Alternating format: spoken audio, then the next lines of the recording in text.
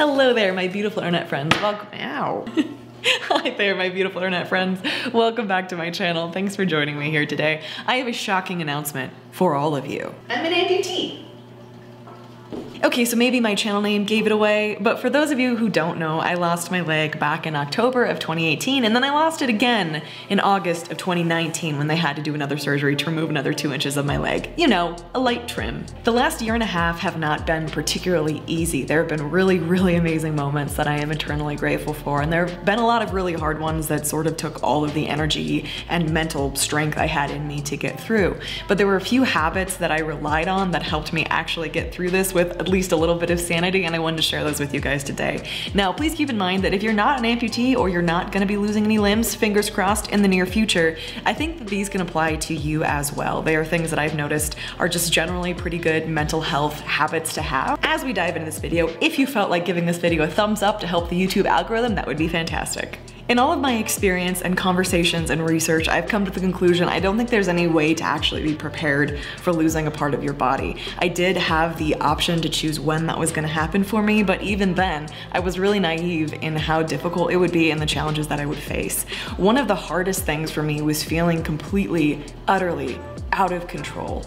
To some extent, it felt like my life was happening to me. I had complications that were not expected, that were outside of my control, that kept happening, and you can start feeling like you're going insane. The first and maybe one of the most important things that I learned and I picked up as a habit was to start investing my time in things that mattered to me that were not dependent on how my leg was doing that day. Because there were so many ups and downs and so many setbacks and a lot of physical pain, I'm a really active person, and I set my sights on doing active things. Like I wanted to get back into jiu-jitsu and hike 5 miles and eventually start running, and just all of these things that I was shooting for, that I was working for, that were continually being placed further outside of my reach, outside of my control. And that can be really hurtful, and it contributed to these feelings of I'm not in control. So what I started doing was intentionally investing my time, my energy, and some money into things that did not depend on my body. For instance, I learned more about video editing. I really made a commitment to stay consistent with these videos on my YouTube channel, and regardless of what was or wasn't happening with my leg, regardless of how I physically felt up to a point, my leg wasn't gonna stop me from doing that. So I was able to progress in my life in that. And art is something that I really enjoy, and regardless of if I can walk or if I can't walk, I can draw pictures. So if you feel at all like I felt, where things are just spiraling out of control around you and you have no power, no control, I would encourage you to take a hard look at one thing that you have power over that you can use to better yourself or bring yourself joy or fill in the blank. Journaling was another thing for me. It wasn't dependent on my amputation, and I had control over that. Hey there, it's Joe from the future here, stopping by to let you know that if you want to hear a little bit more about how I actually implemented that habit, how I invested in things that were outside of what was going on with my leg, stay tuned until the end of this video to hear a little bit about our sponsor, Skillshare. So the second habit that I adopted, and really had this in place already, but it really helped me, was going to see a counselor every week or every other week as finances allowed. It's not the cheapest thing to do, so we had to make some sacrifices to make that the case, but to get me through all of this in a healthy way, it was really necessary for me to keep checking in with someone. Now, if therapy or counseling isn't for you or isn't an option, I think investing in your mental health in this way can be done in a variety of different ways, whether that's committing to journaling every day, like I suggested before, or meeting with someone who is a great source of support for you, or finding a support group online or in person. Oftentimes those are free and a great way to have some consistency to make sure that you aren't letting your mental health fall to pieces, as I have done previously in my life. The third habit that was really helpful for me to adopt was to look for the humor in things. Now, this isn't to say everything's a joke or everything should be, made a joke about, but it was really helpful for me to laugh about the horrible crap that I was experiencing. One example of this is I hated being stared at for a long time. Occasionally it still bothers me, but for the most part I really don't care. But if you're missing a leg, people are gonna stare at you in public. So this really bothered me, it was hurtful, it made me feel a little bit unsafe, and so I decided to make a joke out of it. And I bought and then I made t-shirts that made a joke out of it. Like I have one that says, "I can see you staring at me," in big black letters. And I have another one that I just made for myself that says, "People couldn't keep their eyes off of me when I had 2 legs either." Skillshare. That was actually suggested by one of you in this community, and it makes me laugh about it instead of only feeling insecure or bad. Number 4, exercising in whatever way I could. Losing my leg made me feel even more disconnected from my body than I often already feel, and so exercising in tiny little ways, whether that was laying down on the couch with my leg elevated because I was recovering from surgery and doing tiny little sit-ups, or getting down on the floor and stretching for a little while, or whatever it was, helped me to feel like I was actually in my body, like I was the owner of my own being, and helped me make peace with the fact that my body looked really different now. Movement in general of any form, whether that be dancing or mixed martial arts fighting or jiu-jitsu or hiking or whatever, has always been really important to me. And even though I couldn't do those things necessarily, finding what things I could do was really helpful for me to make peace with the situation that I was in. The 5th and final, and I would say probably the most important habit that I learned that's taken me a long time to actually adopt, is to stop with the comparisons. Now for me, this meant exiting some support groups online that I was a part of because I saw people talking about their situations with amputation, and all I could think is,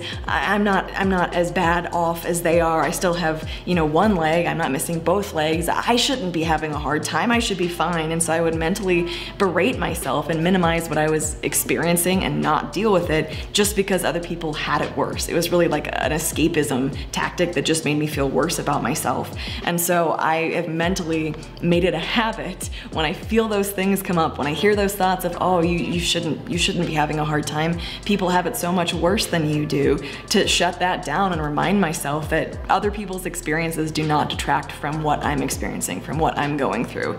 That comparison game can be really harmful to all of us, no matter what you're dealing with. So one way that I combat that is every time a thought like that comes up, when I'm comparing myself to someone else, be it better or worse or anything in between, I tell myself over and over again that other people's experiences do not detract or minimize or invalidate what I'm experiencing, and try to move on from there without the comparison. I'm not going to exaggerate this and say that I'm all better. I do still deal a lot with struggling with comparison and feeling like I'm invalid, or like what I'm experiencing isn't that bad, so I should just get over it instead of actually processing it in a healthy way. But slowly over time, it's gotten better. Number 6, still doing things that were normal. When you go through a major life change like losing your leg, it can feel like everything is different, and to some extent everything is different.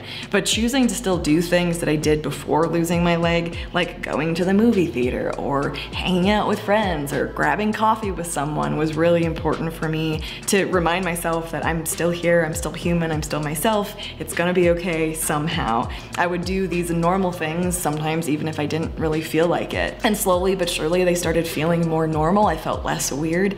I think when we go through trauma or grief or something substantial, it's really easy to stop doing things that quote unquote normal people do, or that we did before, because it feels so foreign. We feel so different, at least that's what I've experienced. And so choosing to still do those things, even if I didn't feel like I fit, even if I didn't feel like I belonged, even if I didn't feel like doing it in general, was really helpful for me. Number 7 for me is a little bit complicated, but looking forward to the future. I have made a point every month of going through my bullet journal and saying what I want to accomplish in the month, even if I was laying on a couch in a lot of pain and couldn't do much. Making tiny little goals for myself for the short term and the long term was really important for me to remember that this moment is not forever, that things are gonna change somehow. It's not always gonna feel like this. I'm not always gonna be like this. I do have a future, even if I feel like I don't. That was something that's really helped me get through a lot of really dark moments. So if you feel this way, or you're going through something huge, writing down ideas of what you want for your future, even if you're not sure if you can get there, even if you're not sure how to do it or if it's even possible, can be really helpful. It reminds us that there is a future, that there's more than today, and that can be really necessary sometimes. Thank you so much for sticking around this long in the video to hear a little bit about our sponsor, Skillshare. I'm guessing if you watch a lot of YouTube, you've probably heard of them before. They sponsor a lot of creators, which I really appreciate, and they are a company that I have used a lot over the last 18 months. That first piece of advice, that habit that I had to invest in myself in ways that had absolutely nothing to do with my leg, that weren't dependent on what happened with it, on if I could walk or not, Skillshare has really helped me with. I have taken courses in photography, beginner photography, I'm a baby photographer, and writing and film editing, and right now I'm taking another one on writing because I've made a commitment to write 250 words a day. I'm working on writing, you know, a book long term, but I don't really know how to do that. And so I'm learning a little bit more about it through Skillshare and the courses that they have. I really like how they structure things. The videos aren't super long, it's bite-sized. I can log on and learn 10 minutes and then try and implement it right away or go about my day. And they have classes on basically every topic under the sun. Name something, they probably have some information about it. So if you're interested, you can get 2 months totally free, 2 months of learning completely free, which I took advantage of when I first signed up for it, if you follow the link down below. Not only does that help support this channel, but Skillshare is actually really cool and I really appreciate them working with me. Okay, now back to the video. So those are 7 habits that I have adopted and tried my very hardest to stay consistent with and to continue practicing. What helps you when you're going through really, really hard things? I would love to hear in the comment section down below. Do you do any of these habits already, or are you thinking about adopting any of them? I would love to hear. Thanks for listening, guys. A huge shout out goes to my patrons over on Patreon. Thank you. Thank you, thank you, thank you, thank you so much for supporting me both today and for the past year. For those of you who have been here for a while, I really appreciate you. If you're curious what Patreon is, I'll put a link up on screen. You can check it out if you feel like it. Thanks for spending a few minutes out of your day here with me today. You could be anywhere in the world doing anything and you chose to spend it with me, and I'm really grateful for that. I love you guys, I'm thinking about you, and I will see you in the next video. Bye, guys.